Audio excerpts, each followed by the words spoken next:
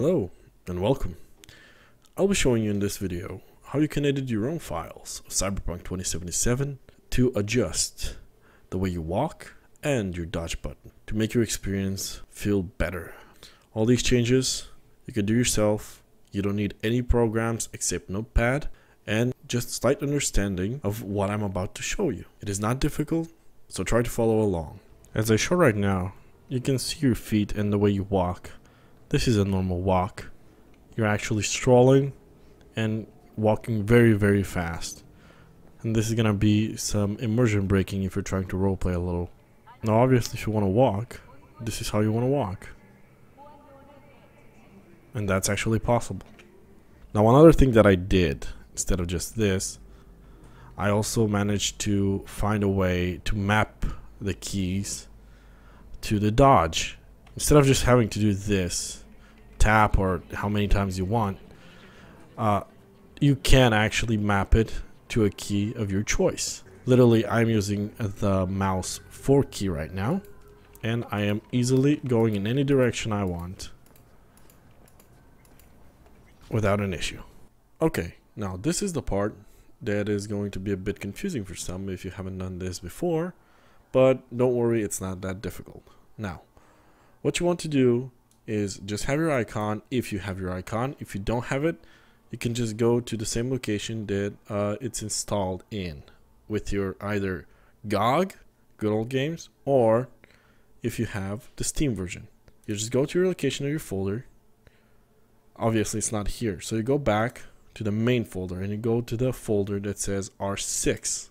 You open that, you go into your config, and then now this is the place where you want to be. You want to find the XML documents. Now before we do this, I would highly recommend making copies of the files that we're going to be editing in case something were to happen or maybe you're not pleased with the changes. Simply make a copy, click and copy. Now these files, when you click on them, you won't be able to open them. But the way you open him is right click, open with Notepad. Now, you want to open either both at the same time or separately, but now we're going to start with the input.context file. Here, what you want to do is instead of scrolling down to finding the exact lines that we're looking for, you can just press Control F and you'll get the find option. If you can't, you can find it here. Find.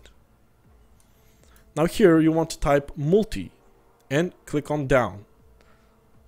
This way, when it's on down, it will bring you down to the next line that says multi. This way, you can easily find what you're looking for. Here is not the place we're looking for, it's a little bit down. This is where we want to be. Multi-tap actions. Now what this does is, this is the place where you want to edit how many times it takes for you to dodge while either pressing forward, right, back, or left. For me, myself, I've made this 3 times. So every time I press the button 3 times, it will then dodge. By default, it's at 2. If you don't want to have the dodge or any of the keys to accidentally dodge, you can make it to 99, and that is the way you can avoid accidentally dodging. Now, if you want to bind the dodge key, simply put here 1, which will mean that whenever you click a button, it will dodge just by clicking it once. Now, once we've done this, we move on to the next step. Before we go any further, do not forget to save the file. Now, we minimize that and we go to the next one.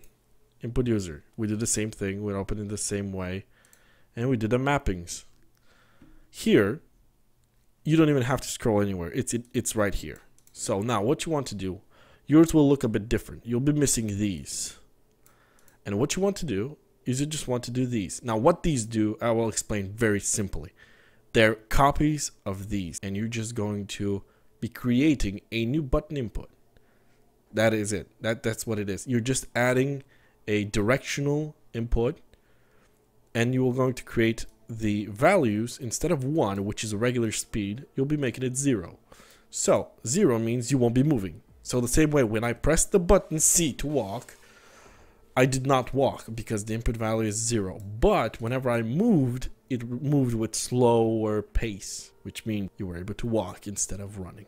And now what I want you to do is I pretty much want you to copy this, write it the same way, it's simple, and then do this as well, down here. Now these are just directional. This is forward, this is backwards, this is right, this is left. That's what it is. Depending on the button that you want to use for walking, you just change this one right here. So for example, if you want to use mouse 4, just type like this. Like that. And that should get the job done. And now let's do the key binding of the dodge. The same way we did it before, you do Control F and you want to search dodge. And now down here, the first time you get it, it says controller specific dodge.